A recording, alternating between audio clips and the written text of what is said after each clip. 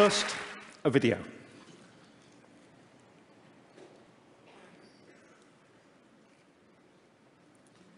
Yes, it is a scrambled egg.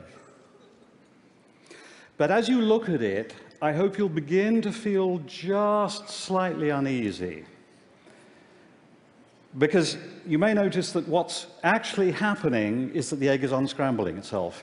And you'll now see the yolk and the white have separated, and now they're going to be poured back into the egg. And we all know in our heart of hearts that this is not the way the universe works. A scrambled egg is mush, tasty mush, but it's mush. An egg is a beautiful, sophisticated thing that can create even more sophisticated things, such as chickens. And we know in our heart of hearts that the universe does not travel from mush to complexity. In fact, this gut instinct is reflected in one of the most fundamental laws of physics, the second law of thermodynamics, or the law of entropy. What that says basically is that the general tendency of the universe is to move from order and structure to lack of order, lack of structure, in fact, to mush. And that's why that video feels a bit strange. And yet, look around us. What we see around us is staggering complexity. Eric Beinhocker estimates that in New York City alone, there are some 10 billion SKUs, or distinct commodities, being traded. That's hundreds of times as many species as there are on Earth. And they're being traded by a species of almost 7 billion individuals who are linked by trade, travel, and the internet into a global system of stupendous complexity. So here's a great puzzle. In a universe ruled by the second law of thermodynamics, how is it possible to generate the sort of complexity I've described, the sort of complexity represented by you and me and the convention center? Well, the answer seems to be the universe can create complexity, but with great difficulty. In pockets, there appear what my colleague Fred Spear calls Goldilocks conditions. Not too hot, not too cold, just right for the creation of complexity. And slightly more complex things appear. And where you have slightly more complex things, you can get slightly more complex things. And in this way, complexity builds stage by stage. Each stage is magical because it creates the impression of something utterly new, appearing almost out of nowhere in the universe. We refer in big history to these moments as threshold moments. And at each threshold, the going gets tougher. The complex things get more fragile, more vulnerable, the Goldilocks conditions get more stringent, and it's more difficult to create complexity. Now, we, as extremely complex creatures, desperately need to know this story of how the universe creates complexity despite the second law, and why complexity means vulnerability and fragility. And that's the story that we tell in big history. But to do it, you have to do something that may at first sight seem completely impossible. You have to survey the whole history of the universe. So let's do it. Let's begin by winding the timeline back 13.7 billion years to the beginning of time.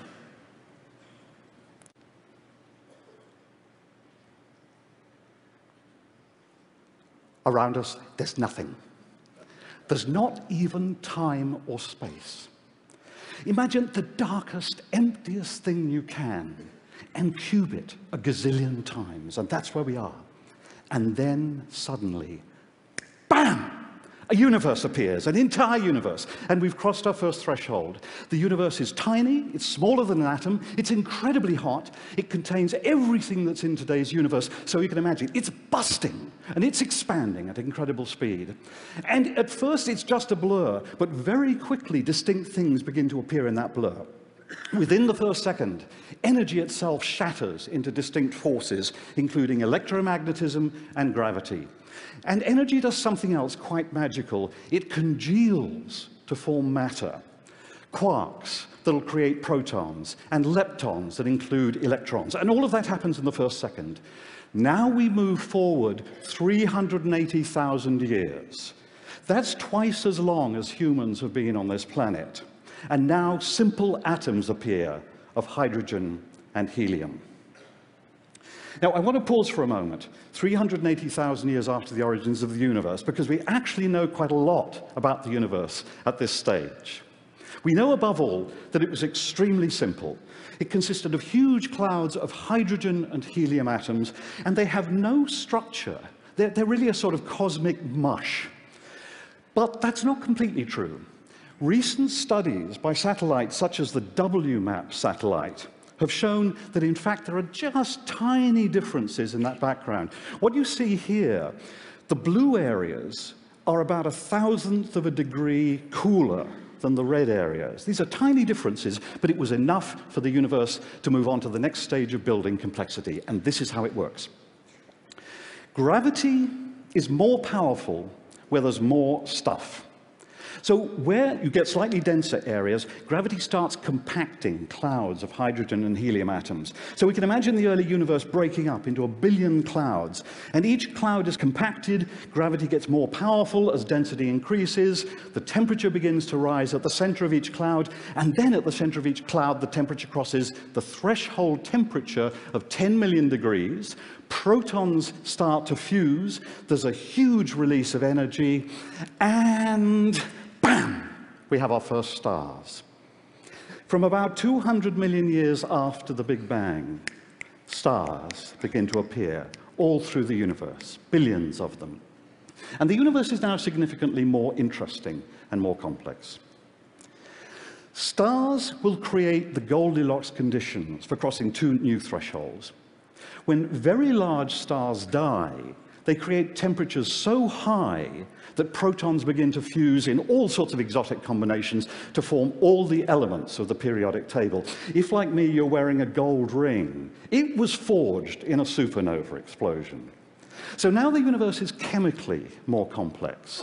And in a chemically more complex universe, it's possible to make more things.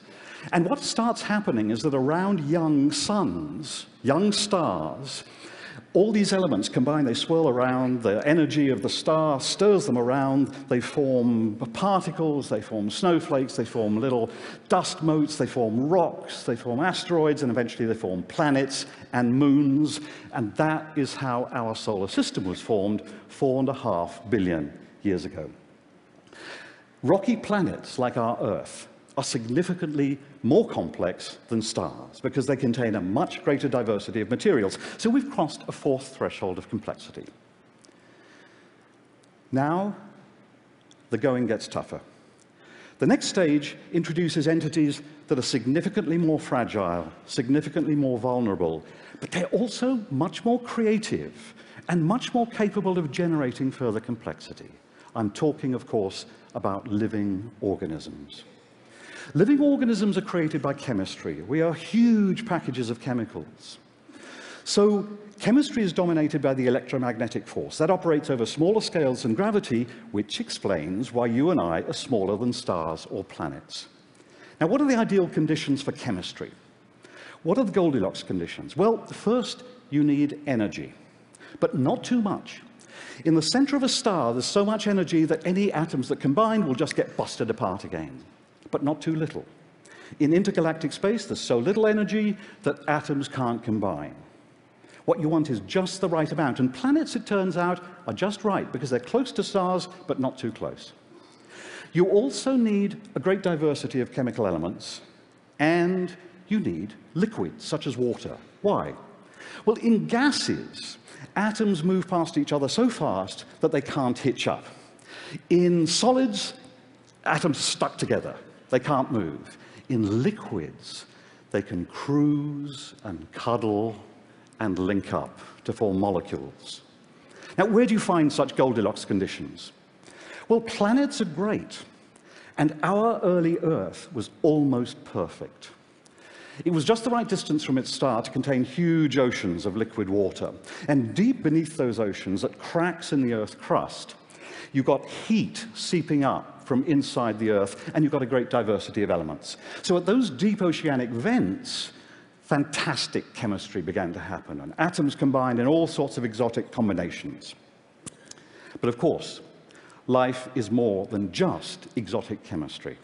How do you stabilize those huge molecules that seem to be viable? Well, it's here that life introduces an entirely new trick. You don't stabilize the individual, you stabilize the template, the thing that carries information, and you allow the template to copy itself. And DNA, of course, is the beautiful molecule that contains that information. You'll be familiar with the double helix of DNA. Each rung contains information. So DNA contains information about how to make living organisms. And DNA also copies itself. So it copies itself and scatters the templates through the ocean. So the information spreads. Notice that information has become part of our story. The real beauty of DNA, though, is in its imperfections. As it copies itself, once in every billion rungs, there tends to be an error. And what that means is that DNA is, in effect, learning. It's accumulating new ways of making living organisms because some of those errors work. So DNA is learning, and it's building greater diversity and greater complexity. And we can see this happening over the last 4 billion years. For most of that time of life on Earth, living organisms have been relatively simple, single cells, but they had great diversity and inside great complexity. Then from about 600 to 800 million years ago, multi-celled organisms appear. You get fungi, you get fish, you get plants, you get amphibia, you get reptiles, and then of course you get the dinosaurs. And occasionally there are disasters. 65 million years ago, an asteroid landed on Earth near the Yucatan Peninsula, creating conditions equivalent to those of a nuclear war. And the dinosaurs are wiped out. Terrible news for the dinosaurs, but great news for our mammalian ancestors, who flourished in the niches left empty by the dinosaurs. And we human beings are part of that creative evolutionary pulse that began 65 million years ago with the landing of an asteroid. Humans appeared about 200,000 years ago, and I believe we count as a threshold in this great story. Let me explain why. We've seen that DNA learns, in a sense. It accumulates information, but it is so slow. DNA accumulates information through random errors that some of which just happen to work. But DNA had actually generated a faster way of learning. It had produced organisms with brains. And those organisms can learn in real time. They accumulate information, they learn. The sad thing is, when they die, the information dies with them.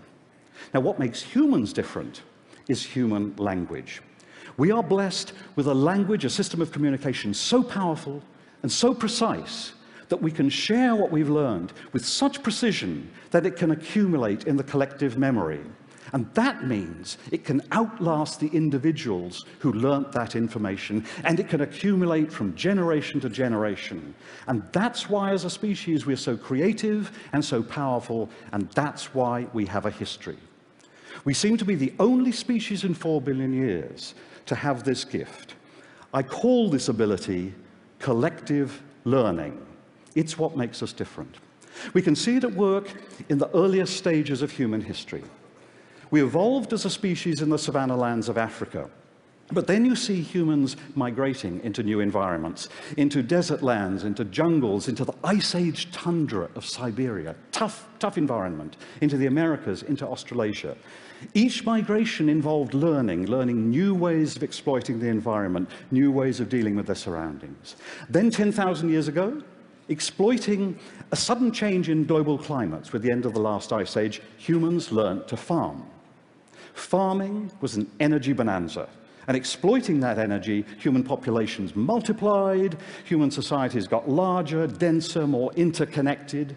And then, from about 500 years ago, humans began to link up globally through shipping, through trains, through telegraph, through the internet, until now we seem to form a single global brain of almost 7 billion individuals, and that brain is learning at warp speed. And in the last 200 years, something else has happened. We've stumbled on another energy bonanza in fossil fuels. So fossil fuels and collective learning together explain the staggering complexity we see around us. So, here we are, back at the convention center. We've been on a journey, a return journey of 13.7 billion years.